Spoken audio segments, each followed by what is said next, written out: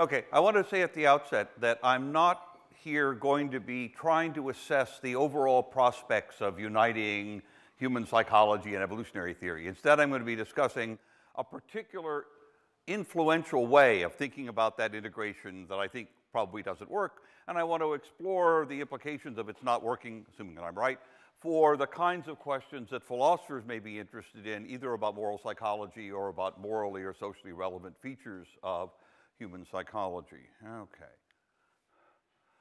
I'm going to argue that evolutionary considerations often adversely affect psychologists and philosophers' evaluations of theories in human psychology, because the inferential practices in a wide body of evolutionary psychology or sociobiology unwarrantedly favor reductionist or nativist theories. I'm going to say that these practices are nevertheless, in a certain sense, which maybe even Jerry Fodor would think is okay if I change the wording, meaning constitutive, that is, they're so centrally built into some of these disciplines that it's very difficult to understand the disciplines without taking them on board. I'm going to draw three philosophical lessons, and I'm going to focus on the way in which philosophers interested in being philosophical naturalists and interested in moral psychology could go astray. Okay, my target here is the influence of what I'm going to call extrapolative sociobiological or evolutionary psychology. I have in mind patterns of inference in which an evolutionary scenario is offered to the effect that certain behaviors were exhibited in humans in the environment of evolutionary adaptation. A psychological theory is identified which predicts those behaviors in the environment of evolutionary adaptation, and in which a conclusion is reached that evolutionary theory predicts or supports or gives us good reason to believe the particular theory. Sometimes the same kind of inference pattern goes in a slightly different way.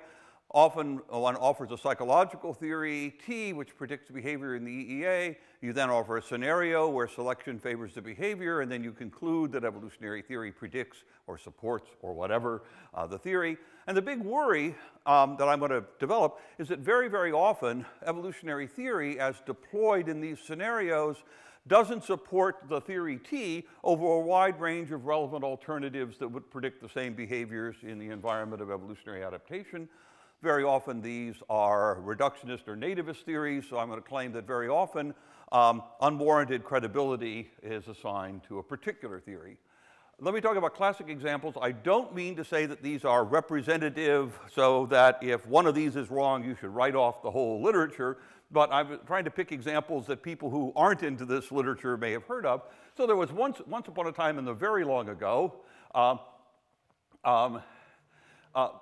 Wilson in Sociobiology of the New Synthesis speculated that in the environment of evolutionary adaptation, altruism reduced individual fitness. Notice that as a claim about the psychological disposition altruism, that isn't part of the definition. And so it had to have been established by kin selection, and he concluded that very probably underlying our altruistic motives were some kin-regarding or xenophobic motives that were hardwired in. So you tell an evolutionary story about the way in which altruistic behaviors arose in the EA, and out comes, among other things, a conclusion about an innate and relatively non-malleable pair of dispositions, one altruistic and one xenophobic. An example that has a little bit more staying power is Daly and Wilson's 1997 discussion of child abuse and other risks of not living with both parents.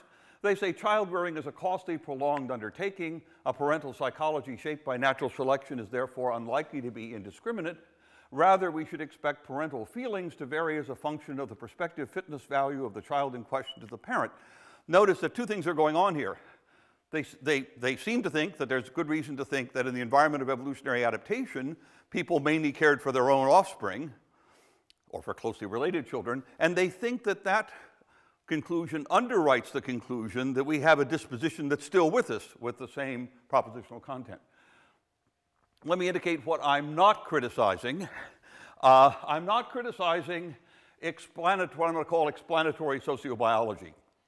If you find in humans or any other animals some characteristic that's very widespread and you think that it's hardwired in, or for that matter, almost always learned or whatever, having decided that it's there, you investigate what its evolutionary history might have been, and you come up with a selective hypothesis. Those things are dicey, but I'm not talking about problems there. I'm not criticizing optimality modeling. It's the case that Gould and Lewontin made a big deal out of worrying about that.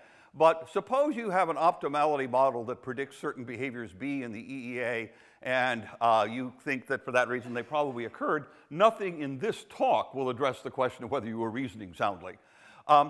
I'm not suggesting that we shouldn't do comparative psychology.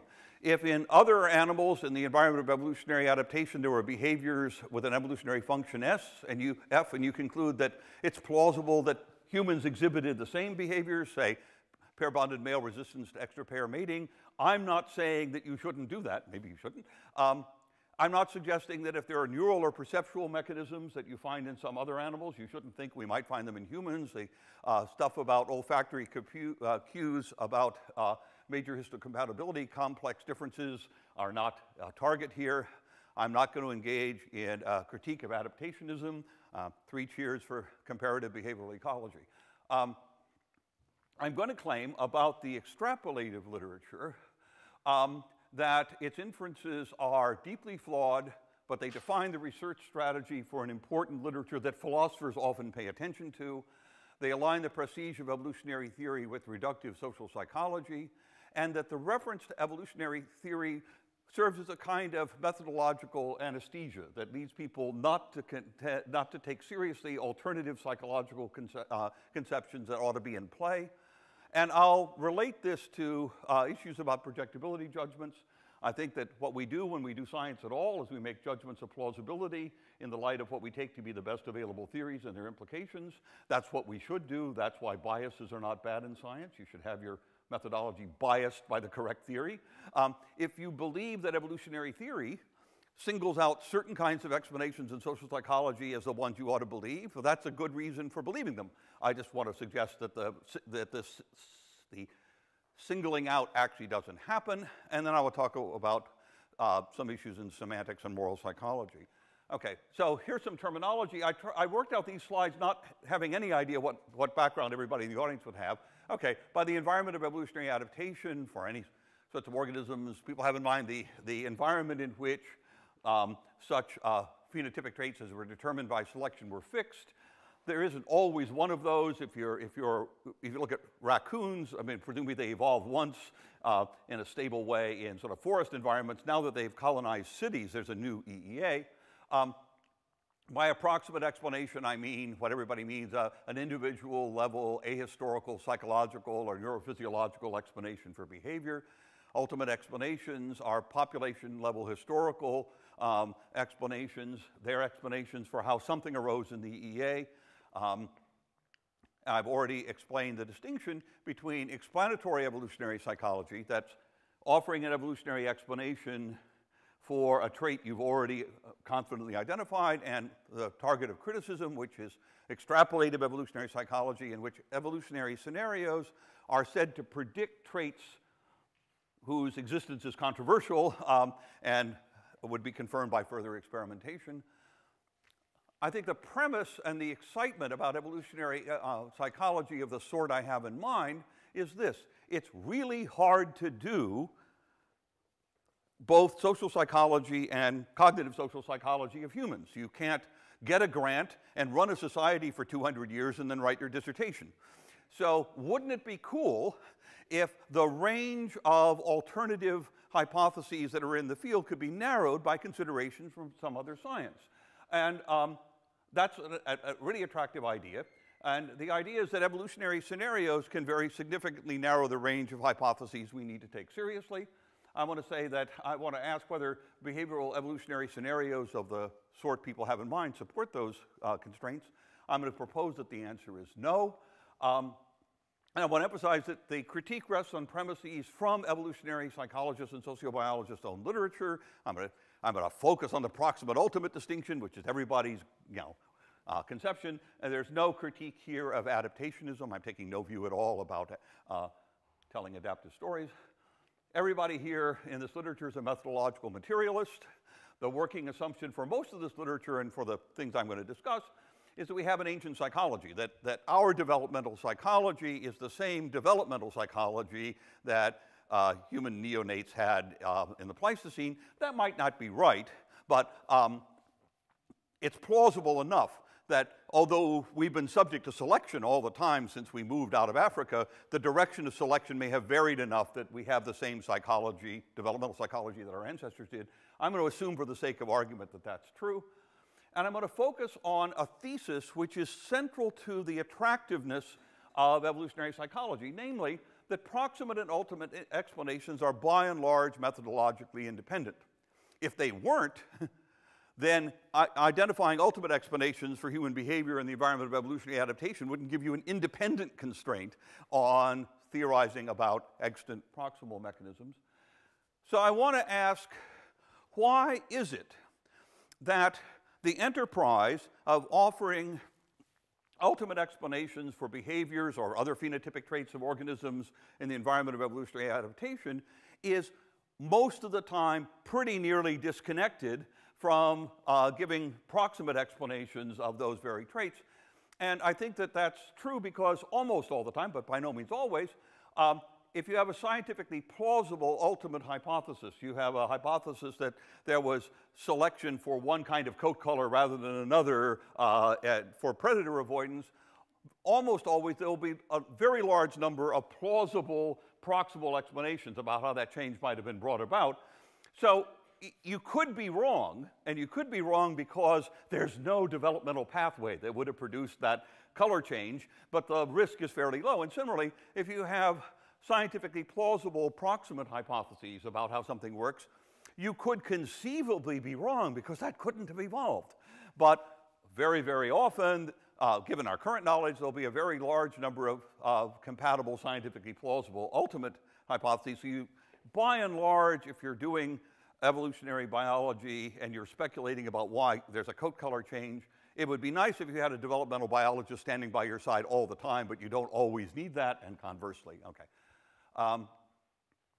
And in the special case of humans, or fairly sophisticated animals, if you have a behavioral pattern for those organisms in a narrow range of environments, there are going to be a large number of scientifically plausible developmental hypotheses, any one of which would explain those behaviors in that environment. And similarly, if you have an information processing neurological single state, it's going to be associated with different behavioral manifestations in different environments. So there's, I'm rehearsing why we shouldn't be behaviorists. The lead author of this idea in convincing people is sitting right here. Okay, so you can't go from a pattern of behavior on a relatively narrow range of environments automatically to a single hypothesis in developmental psychology. You need a lot more.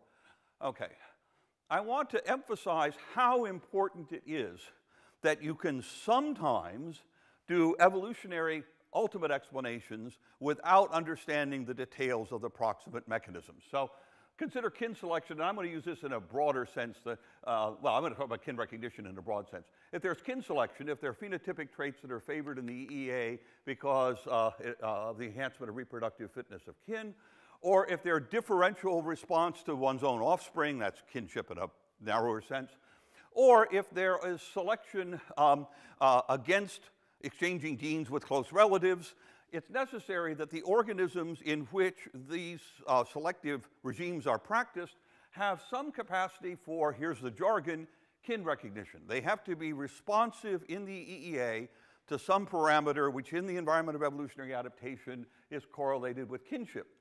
And people often call that kin recognition. Here's a methodological question. If you have a kin selection explanation, a selective explanation according to which organisms in the EEA respond to relatedness of other organisms, do you always have to specify a developmental hypothesis on the spot before you publish?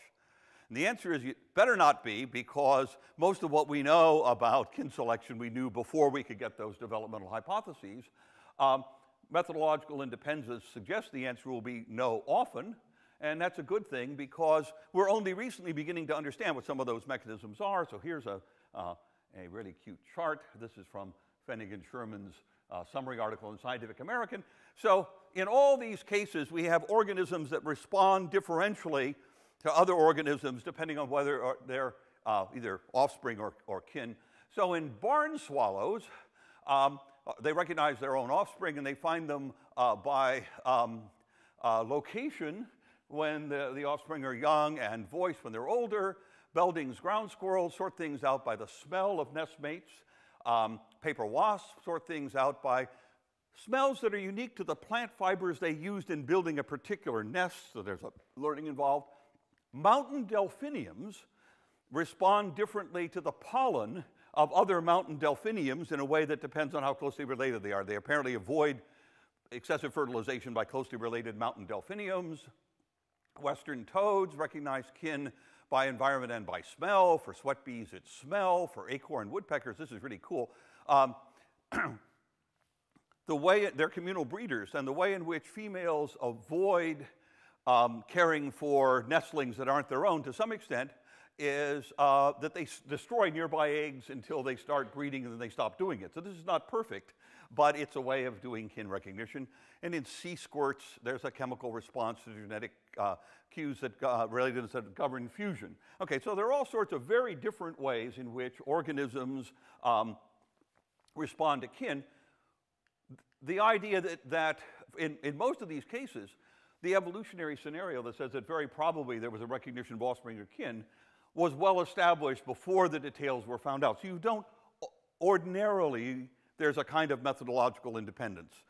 The footnote, there are cases where there isn't this kind of independence. The classic one, for those of us who grew up as males in the 1950s and loved snakes, is that there's supposed to have been selection for coral snake mimicry. So there are lots of not very poisonous or non-poisonous snakes, such that where their range overlaps the coral snakes, they look like coral snakes. And the idea is that the evolutionary history is that avoided predation by birds that feed on snakes. But that scenario requires that birds avoid coral snakes, and it's very unlikely that that's learned because coral snake bites are poisonous enough to kill most birds. So that particular evolutionary story requires a psychological hypothesis about innateness of coral snake avoidance in birds. And the current literature, I guess, suggests that that's true, but I just read a paper suggesting that the experiments are badly designed. But that's one of those cases where you don't get methodological independence of development and proximal explanations. So let's define the evolutionary function of a trait in the environment of evolutionary adaptation in the way you would.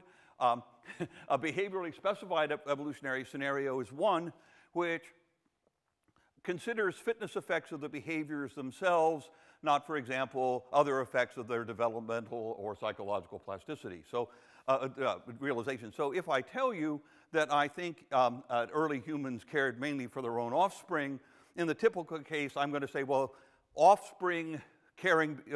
child-caring behaviors would have had one effect on fitness if they've been directed towards offspring or close relatives, and a different effect of those behaviors on fitness. If I were to try and take into account subtle neurophysiological effects of these patterns of caring, I'd be doing something that's atypical. I'm going to talk about cases where people do the typical thing. And I'm going to define behaviorally equivalent. So I'm going to say that two psychological theories are behaviorally equivalent in an environment E, just in case they predict the same behavioral profile in E. Key theorem. Two psychological theories that are behaviorally equivalent in the EEA are equally compatible with any behaviorally specified evolutionary scenario.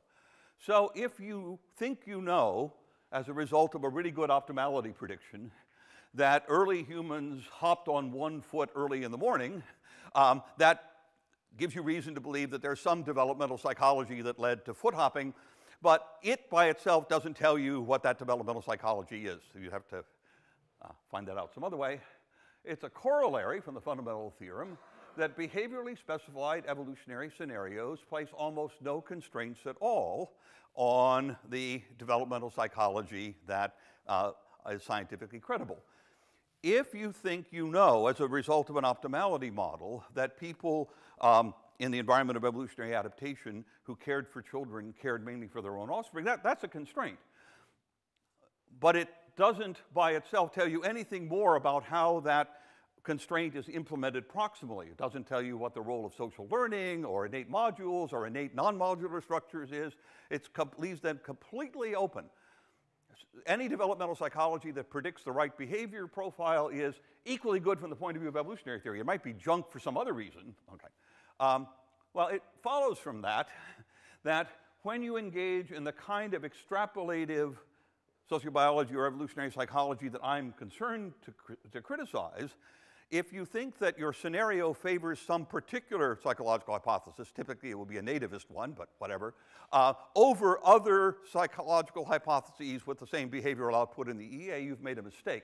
But we can ask, how do people make those inferences? I mean, people do reach conclusions, and I want to sort of talk about inference patterns that I think you'll find are characteristic of the literature of this extrapolative sort. One of them is to infer the propositional content from evolutionary functions. So early human behavior of kind B had evolutionary function F. Conclusion, the underlying but perhaps unconscious motive of contemporary behaviors of kind B is to accomplish something very much like F.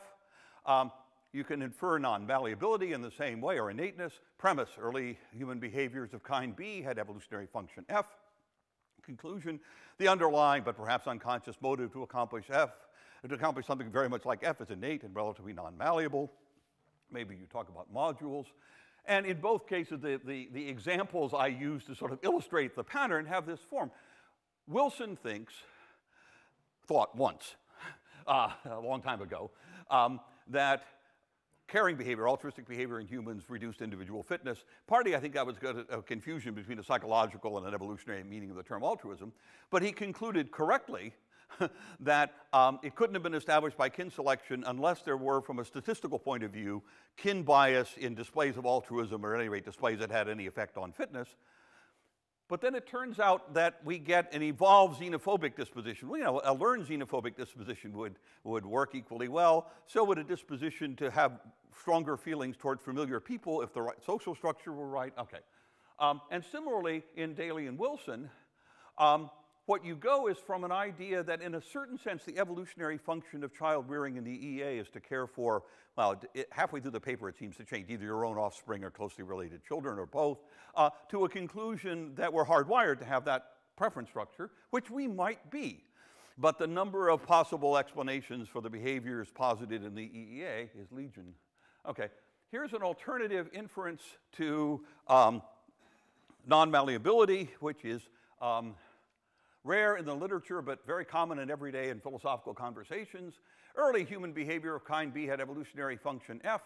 Here's an intermediate conclusion. Behaviors of kind B had a biological basis or had a genetic basis. Conclusion, the underlying but perhaps unconscious motive to accomplish something very much like F is innate and relatively non-malleable. No one here but us sophisticated geneticists, we know that traits can be, have a high genetic component and nevertheless be highly malleable because there's gene-environment interaction. But if you engage in conversations with philosophers about moral psychology, you will find that people who lecture on why this inference isn't legitimate will often make it. Here's a sophisticated version of the previous fallacious pattern. You use key terms like psychological adaptation, evolved psychology, evolved concepts, evolved strategies, evolved tactics, evolved adaptations, psychological systems designed by natural selection for some particular task, cognitive adaptations, psychological adaptations ambiguously. You use these terms to do two things simultaneously: to report an evolutionary scenario for behaviors in the environment of evolutionary adaptation, and to propose something like a particular innate domain-specific, something like a module, to explain those behaviors and also to explain behaviors outside the EEA. The tacit or explicit, and I think false presupposition here, is that scenarios of this sort imply or strongly support conclusions of the second sort. And people just do this all the time. This is widespread in the literature where someone is simultaneously describing a scenario in terms of selection and putting forward her or his behavioral science, psychological hypothesis at the same time. So here's one. So this is from Crimino and Delton on perception of newcomers, in which the term psychological adaptations, evolved psychology, evolved concept, as in evolved newcomer concept and specialized psychology occur, human coalitions frequently persist through multiple overlapping membership generations, requiring new members to cooperate and coordinate with veteran members. Does the mind contain psychological adaptations for interacting with these intergenerational coalitions? Recent work in evolutionary psychology suggests the existence of psychological adaptations for some aspects of coalition and cooperation. And these are, they're being described as adaptations, but the implication is that there will be a specialized psychology that goes with them. So there's a glide from a description of evolutionary function to a description of content of something like a motive or a computational architecture. Here's another example where evolved tactics and evolved adaptation play the same role.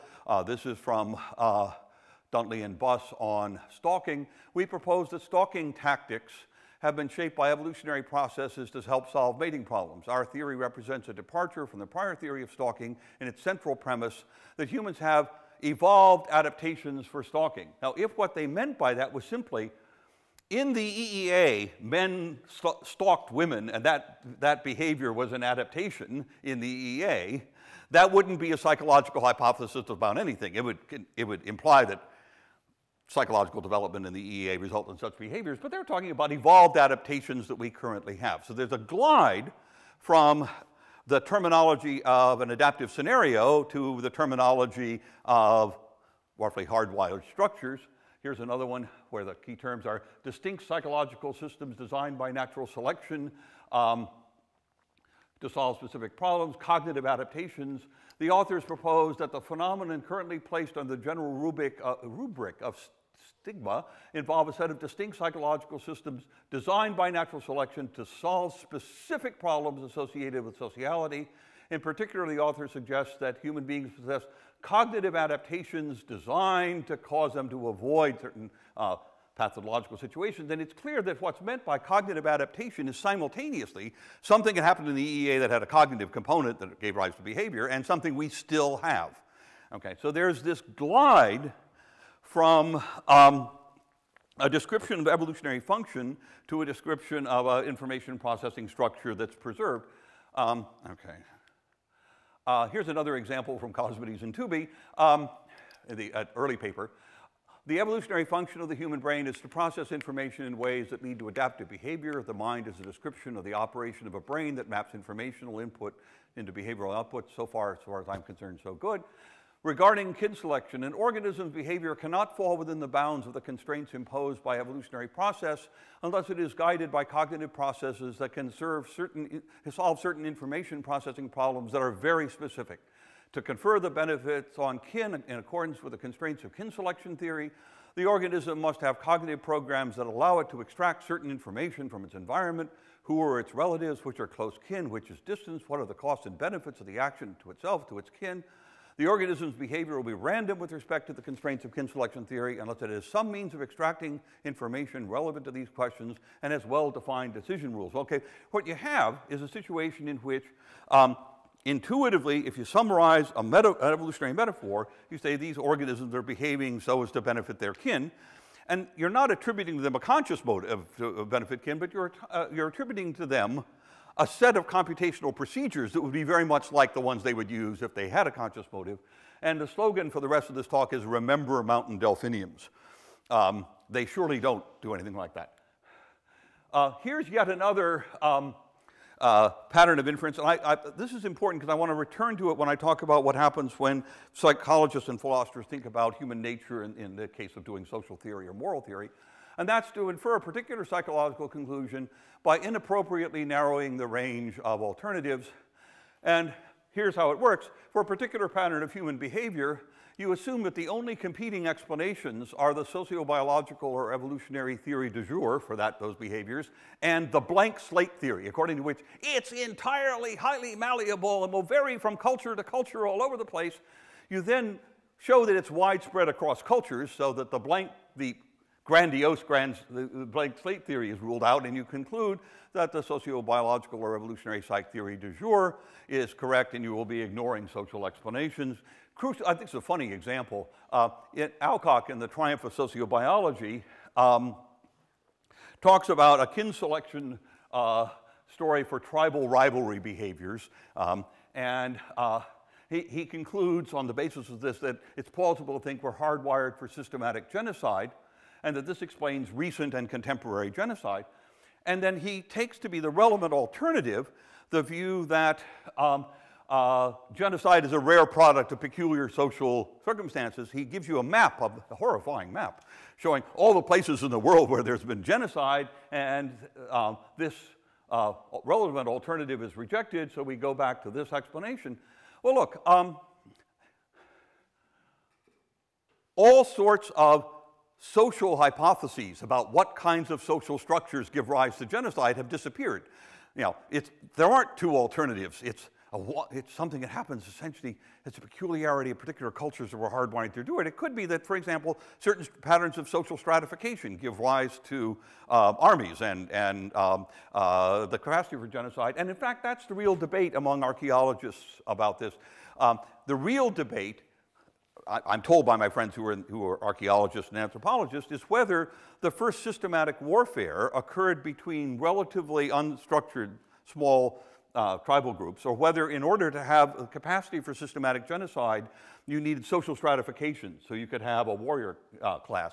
So here you have the interesting structural explanation is just not even on the table. Okay. So I want to say, here is this junk. Here are these patterns of inference. The conclusions might be true, but they're not recommended by the evolutionary scenarios, even if you think the scenarios have to restrict your theory of developmental psychology to one that predicts the behaviors. So I want to raise a bunch of questions. Well, haven't I missed massive modularity? Haven't I missed the fact that there's another assumption of something like evolution having given us a whole bunch of things that are something like modularized, one per purpose? Given that suppose that I can address this question, given that unjustified patterns of inference lead people from evolutionary scenarios to nativist conclusions, is that a feature of the distant past and the bad old sociobiology days that's gone away in evolutionary psych? Does it persist? How can we characterize the role in psychological methodology if it does persist? How should we assess the methodological importance in psychology? Why should we care? And what are the implications for questions of interest to philosophers? I want to consider first the obvious challenge that I have sort of missed one of the premises that underwrites the literature I'm criticizing, namely something like massive modularity.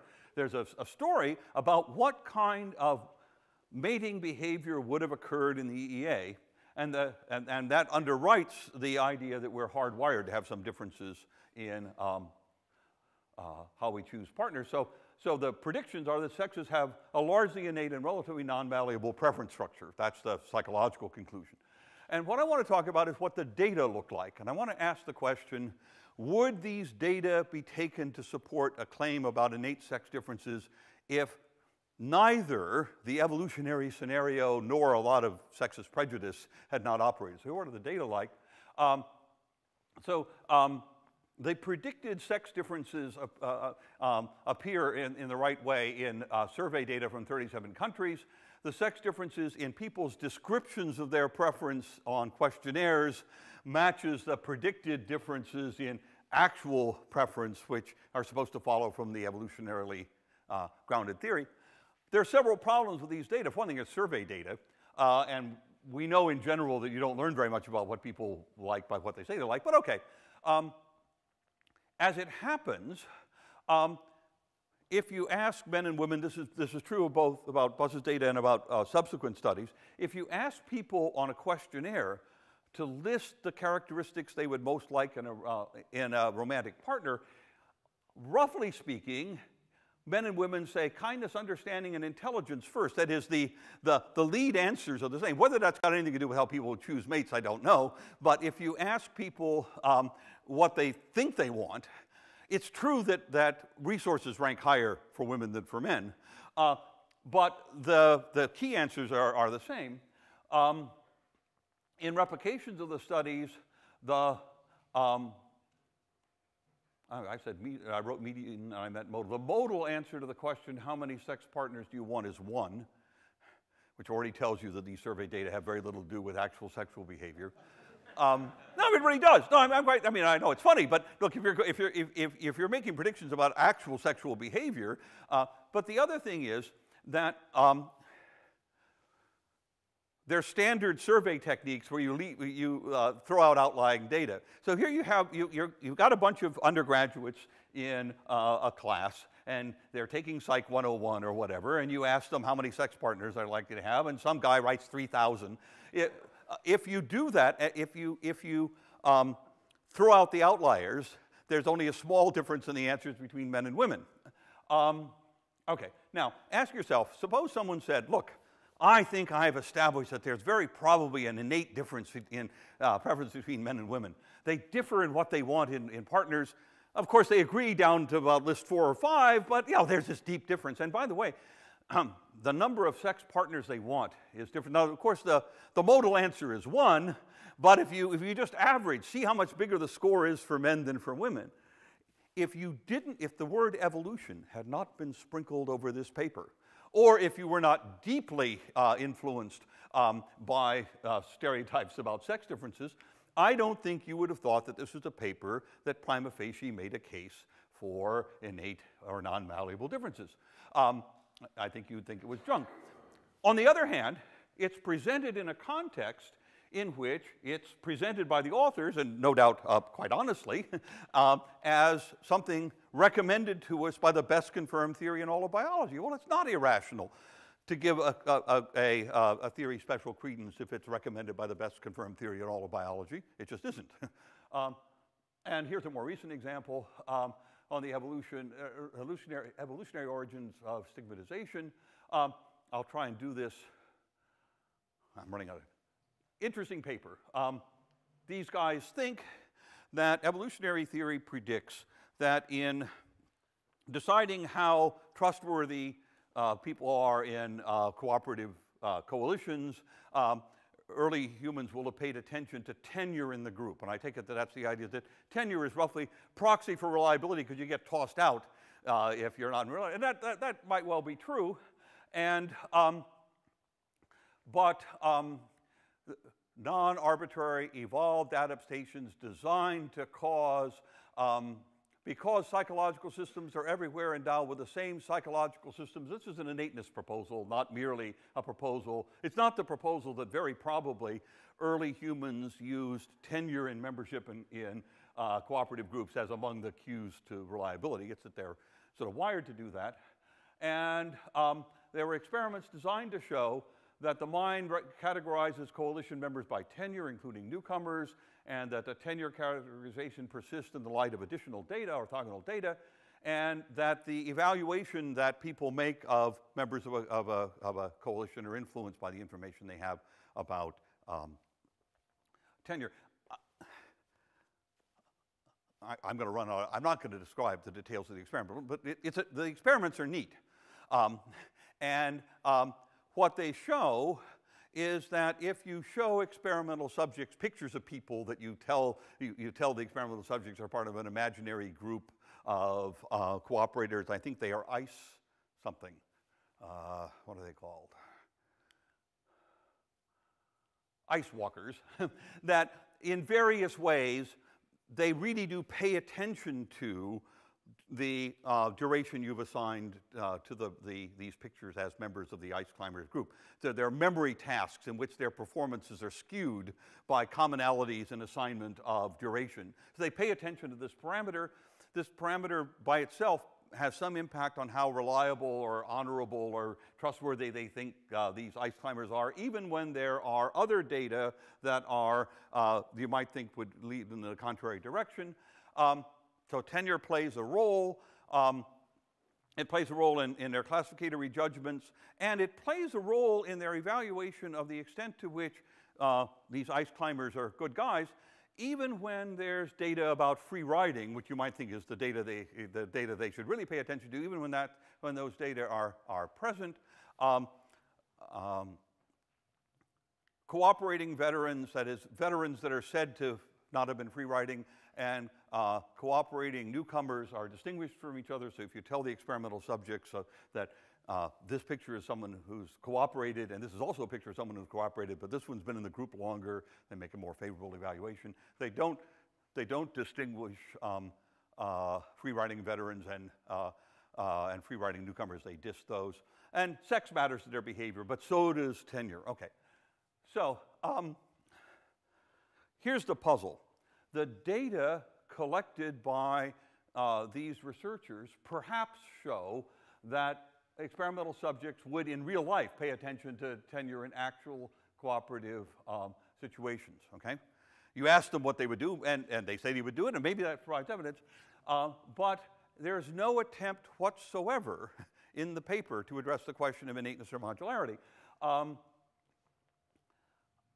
The fundamental theorem says that even if the behavior pattern they had in mind occurred in the EEA, and even if it were modularized, it might not be sensitive to the particular way in which the tenure data are presented, namely something written out over a picture. So what to say about this? Okay, I want to indicate something about the role of bias and projectability judgments here, because I don't want, you could say, this is a junk study. I want to say something very different. But here you have a paper that is supposed to provide preliminary evidence for modularized structures, and there's no experimental evidence that addresses plasticity or innateness. So here's one thing you might say. You might say, this is just a preliminary study, and the authors make it clear that it is just a preliminary study, and I think that's right. But here's what they say. They say these results provide preliminary evidence for a specialized component of human coalitional psychology, an evolved, and that carries implications of innateness and non-malleability or something like that, concept of newcomer. Well, their data don't provide any evidence along those lines. Is that just because they don't know how to do science? Answer, of course not. There's no individual culpability going on here. As their own methodological statements in the paper make clear, the study's methodology presupposes that evolutionary theory favors modularity with a kind of propositional content that's taken for granted here. The same presupposition is a presupposition shared by the intended audience of other people who are doing evolutionary psychology. This is a shared paradigmatic commitment. So most readers of Human Nature, where it was published, are likely to share that commitment. So what this study addresses is an insider question. Suppose you are already a participant in this paradigm for what you take to be good scientific reasons. Could it be that there's evidence that there's a newcomer module operating either in addition to or instead of an already posited free rider detection module? Absolutely nothing wrong with operating in a literature that has a certain presupposition and raising an insider question. You're not culpable if you do that. On the other hand, suppose that evolutionary theory doesn't favor this picture, that there's a modularity with content approximately equal to evolutionary function, then for insiders, they've been misled by a false methodological presupposition into which they were trained, okay? We're not talking about assigning blame, but that's an unfortunate situation. But I'm more interested in the way in which grounding psychological research in evolutionary theory has an impact on outsiders, people who are psychologists or philosophers who haven't thought through all this, who may be misled because they will think, not having thought it through, that evolutionary psychology is actually evolutionary psychology. They will think, my colleagues who are doing evolutionary psychology have narrowed the choice space in a way that evolutionary theory dictates, so these findings, they are preliminary findings showing something, okay? I think that's what I'm meaning by methodological anesthesia. I'm going to skip a bunch of stuff. I claim that these inference patterns are so central to the meaning, to the way in which these papers are written, that if you don't take them on board either critically or uncritically, you can't read the papers. So in a certain sense, they're meaning constitutive. And that leads me to think that certain inferential role semantic theories don't work, but I won't do that. I want to talk about moral psychology. There's an important recent metaphilosophical trend. Philosophers want to be philosophical naturalists, and they want philosophy.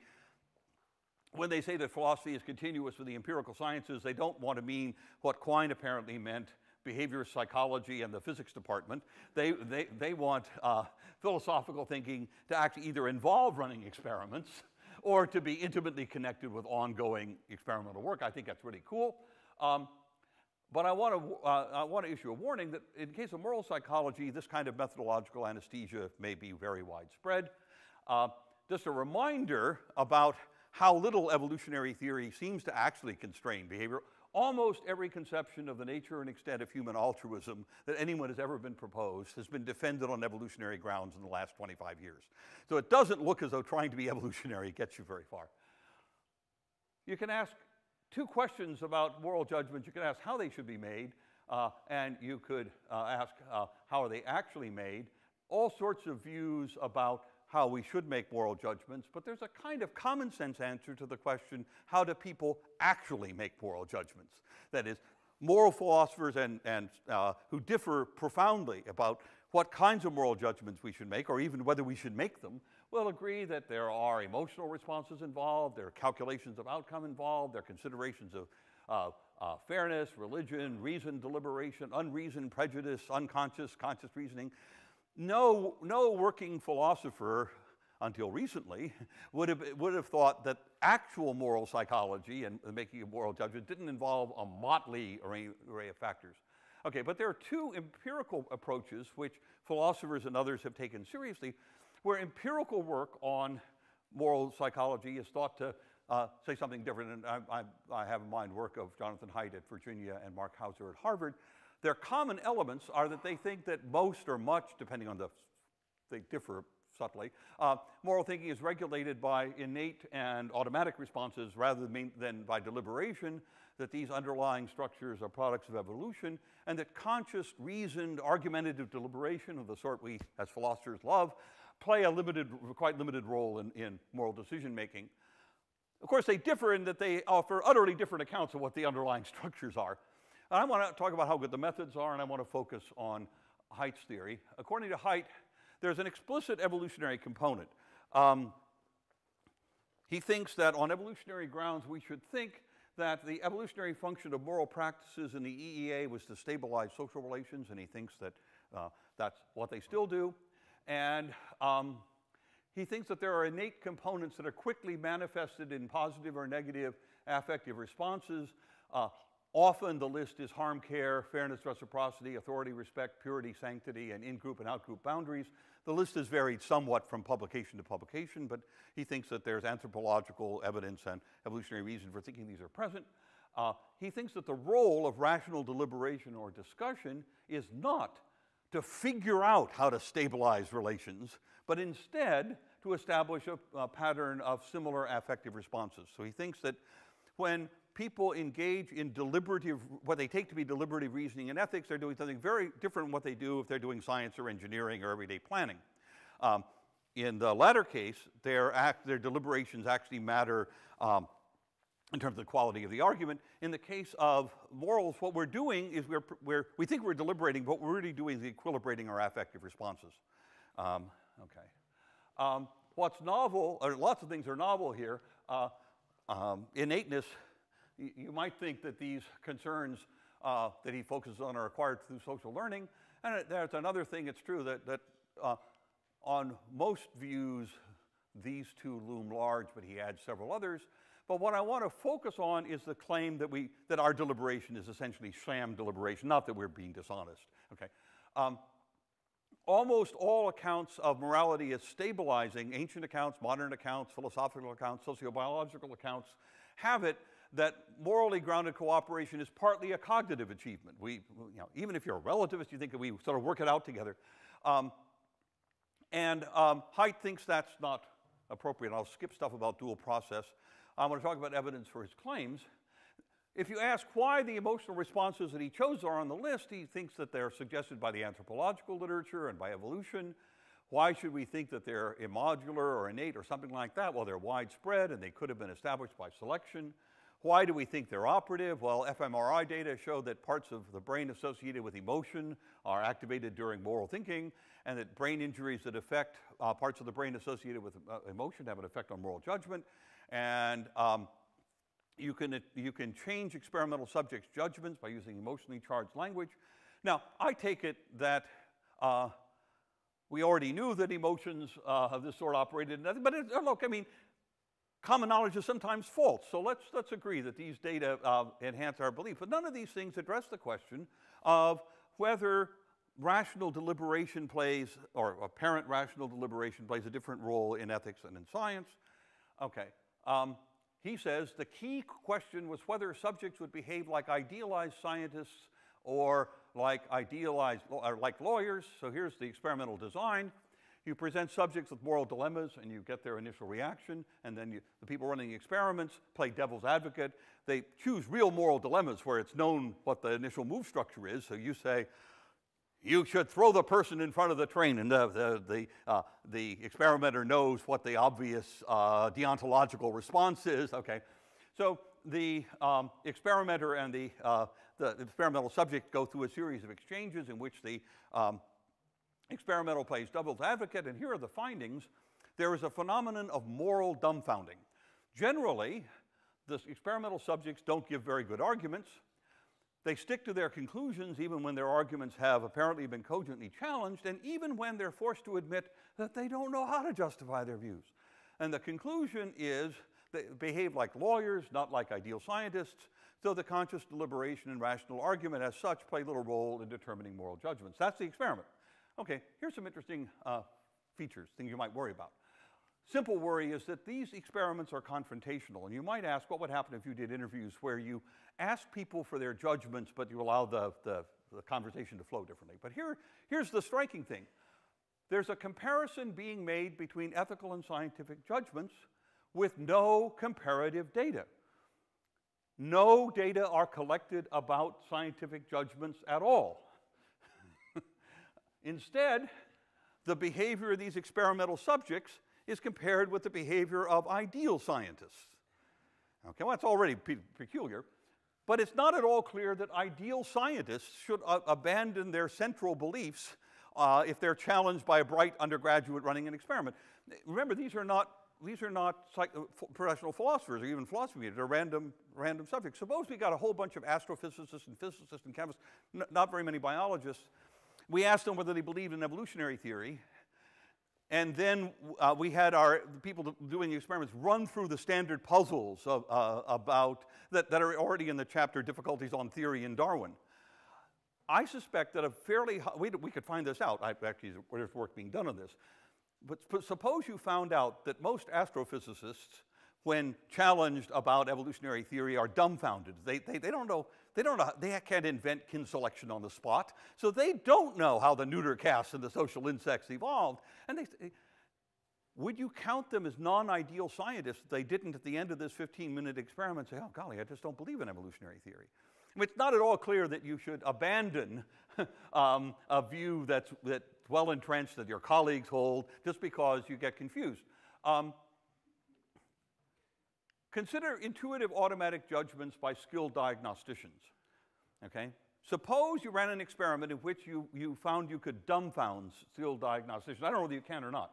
But suppose that in an experimental situation where you had weird circumstances, unusual cases, the skilled diagnostician makes an initial diagnosis, and then you say, well, what about this? What about that? What about the other? Suppose that you could routinely confuse skilled diagnosticians, and they stuck with their judgment even so. I don't know whether they should do that or not, but if they did, you might think there was some defect, but you wouldn't conclude that deliberative reasoning plays no role in diagnostic medicine.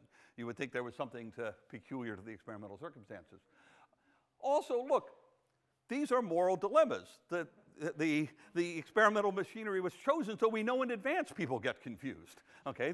Instead of presenting subjects with complicated moral situations where you might think you might be able to get a solution by deliberative reasoning, it's not a runaway train thing about what to do if grandmother is ill and needs care and there are 3 different siblings who are trying to sort them out. No such experimental studies. This is hopelessly bad design.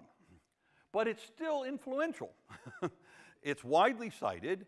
Haidt has made himself a public intellectual, and I'll talk about that on the next slide. So ask yourself, why would anyone believe that a study whose conclusion is a comparison of scientific and moral reasoning where no scientific reasoning has been experimentally examined is highly credible?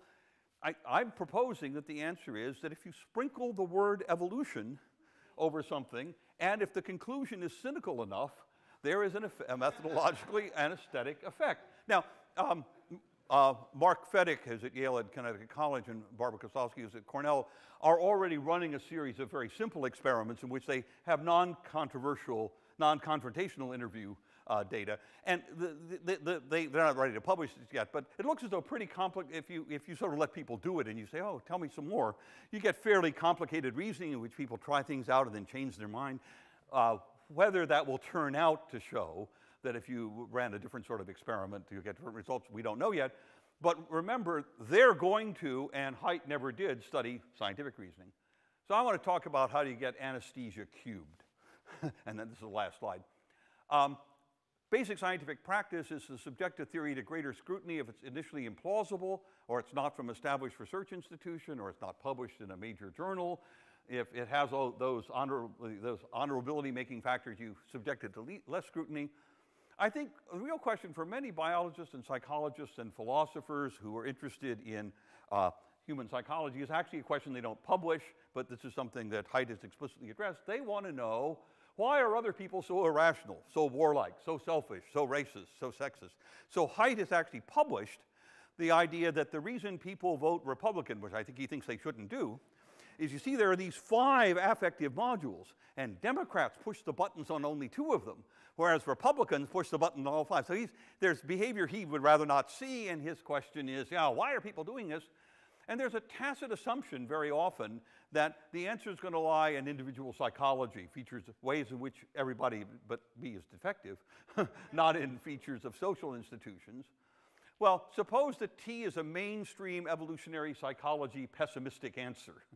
Then it seems to me that it will have none, it will have none of these prima facie deficiencies. It will be published, it will not be initially implausible because I'm already cynical. It'll come from an established research institution. It'll be published in a major journal like Science, where some of his stuff is. Initially, it'll seem to me to be initially plausible because it fits my pessimistic picture, and famous people have said it. That's anesthesia. I think that it's supported by evolutionary theory, so the anesthesia is squared. And I will subject the evidence for it to very minimal scrutiny on those grounds, so I get anesthesia cubed. I want to emphasize that the concern about irrational voting behavior is actually part of Haidt's published motive. I mean, it's a very good question. Why do people vote as they do? And if you think they're voting badly, it's an anguish question, you know, why this happens. But I think that evolutionary theory simply provides an anesthetic that keeps people from running the experiments that they should run. Thanks.